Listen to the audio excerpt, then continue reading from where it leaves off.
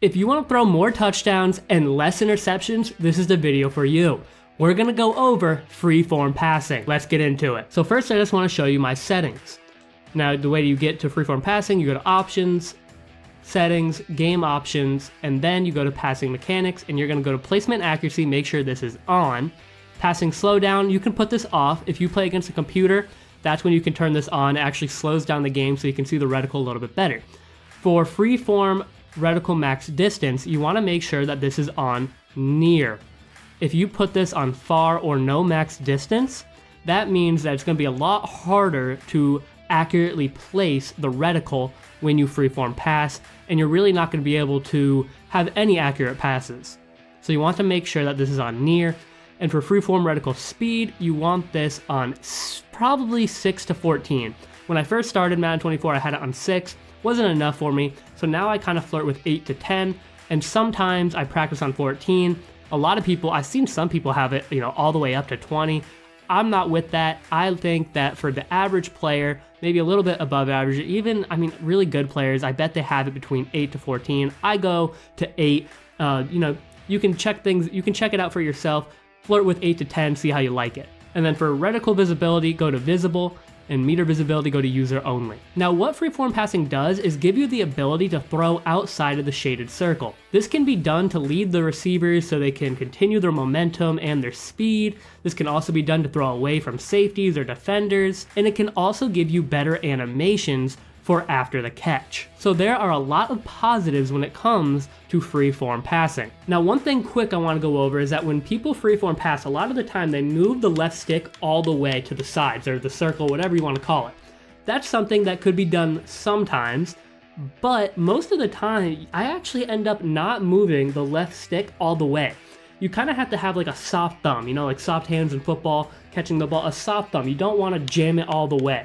Just kind of little movements. Just like when you run the ball, you don't want to jam the left stick right when you get the ball. You kind of want little movements, look for the holes, and that's what you want to do when you freeform pass. And something else that you need to know, if you don't already, you need to hold LT or L2 if you want to activate freeform passing. So you hold LT or L2 while you press the receiver icon that you want to throw to. And of course, like I said before, you move the left stick to the direction you want to throw the ball to. Now let's go into how you can throw the deep ball. Deep balls in Madden 24, you really need freeform passing. If you don't use freeform passing, you probably throw a lot of interceptions. Now in Madden 23, all you had to do to throw a deep ball is actually just high ball pass with LB or L1. I'm going to show you that right now. It's really not going to be as good. It's going to be inaccurate. You'll see right there that because it's Mike Evans, he caught it, but a normal receiver is not going to catch that ball, especially against a good corner.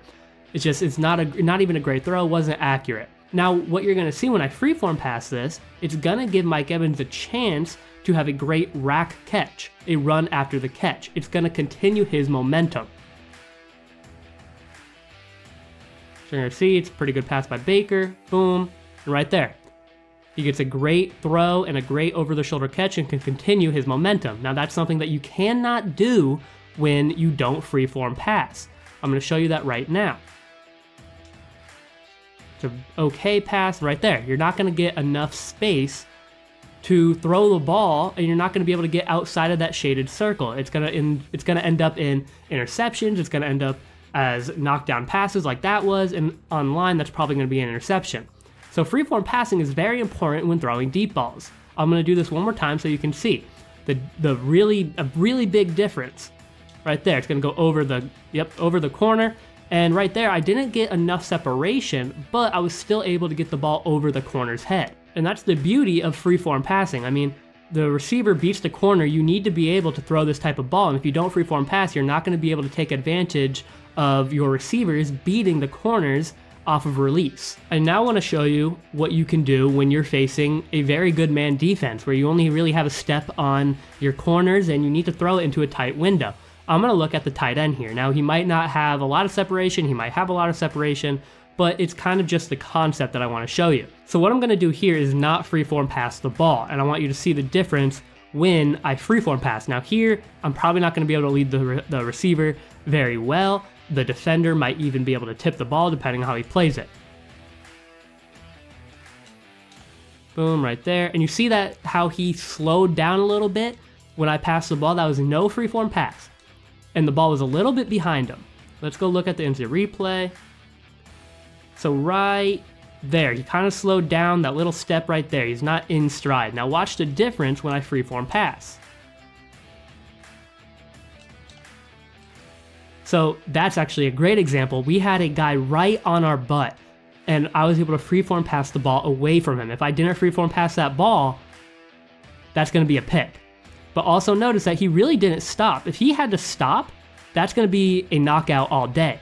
But he continued his movement, and although he was tackled right when he caught the ball, it still shows that, you know, if that defender wasn't one step behind, he's going to have a great rack catch for a couple more yards. But now I want to go over how you can beat certain defensive coverages just based off of freeform passing. So the first coverage we're going to go over is a cover 2 zone, and we're just going to go to 4 verticals again, and we will go to cover 2 drop. Now what I want to show you here is actually really cool and something I do against cover 2 almost every time I see it. So that concept on the right side is what I do against cover 2.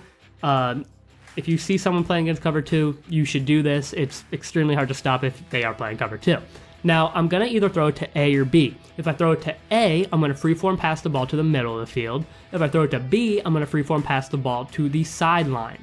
So let's snap the ball here, and we got to read that safety. And right there, that's a perfect example. Boom.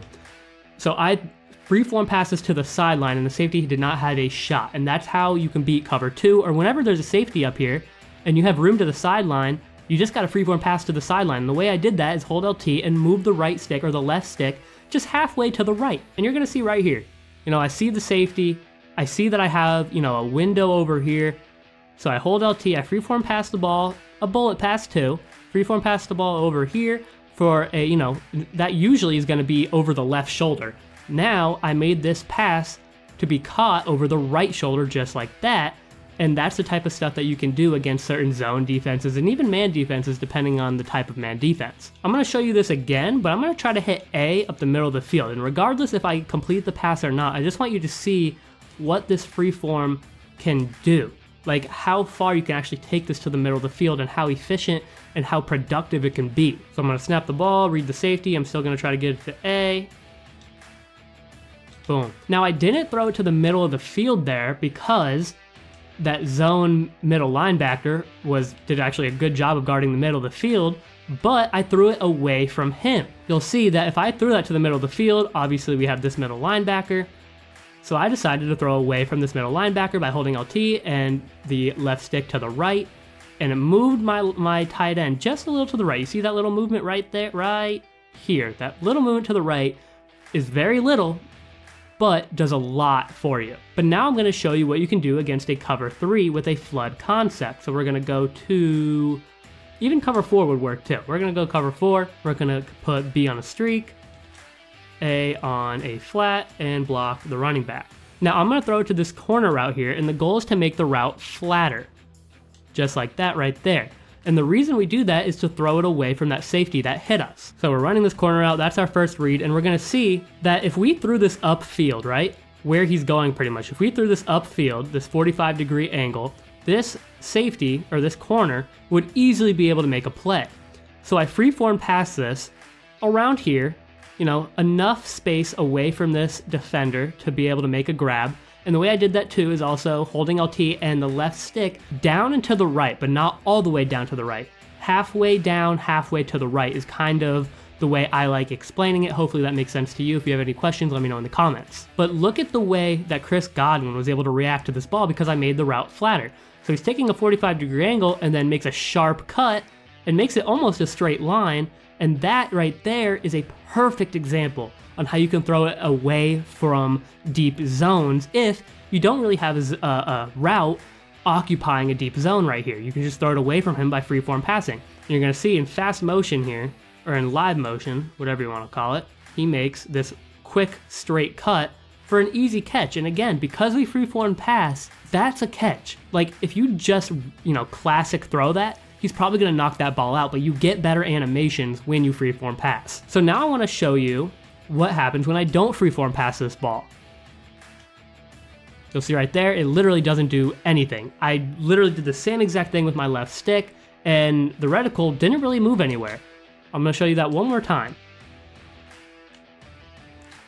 It did a little bit better, but not enough for any separation. Now it's also important to use freeform passing on flat routes, because when you throw flat routes and don't freeform pass, it's gonna have a worse animation than you would when you freeform pass, and you won't get a good rack catch animation. So I'll show you that right now. I'm not gonna freeform pass here. You're gonna see there, like the ball's kind of behind him. He gets a good rack catch, but imagine if I was able to get that out in front. So let me show you that right now. So I'm gonna freeform pass here, able to get that out in front. He doesn't really stop right there. Now we don't have a lot of room because the sideline's right there, but you're able to see that he's able to really continue his motion and stay in stride. Now if I did it to the other side, let's see the difference. Boom, keep in stride right there. And you're able to get a lot of separation after the catch from that linebacker. Now if I do that without freeform to the other side, watch the difference here. It goes kind of behind him and he literally stops, and you only get an 8-yard game instead of an 18-yard game. So I hope that was a very informational video on how you can freeform pass and what you're supposed to do when throwing, deep balls, the way you're not supposed to freeform pass, even the settings. If you have any questions about any of the settings, any of the ways that you can, finesse passing and make freeform better, let me know. Hope this helped you out. I'll see you next video.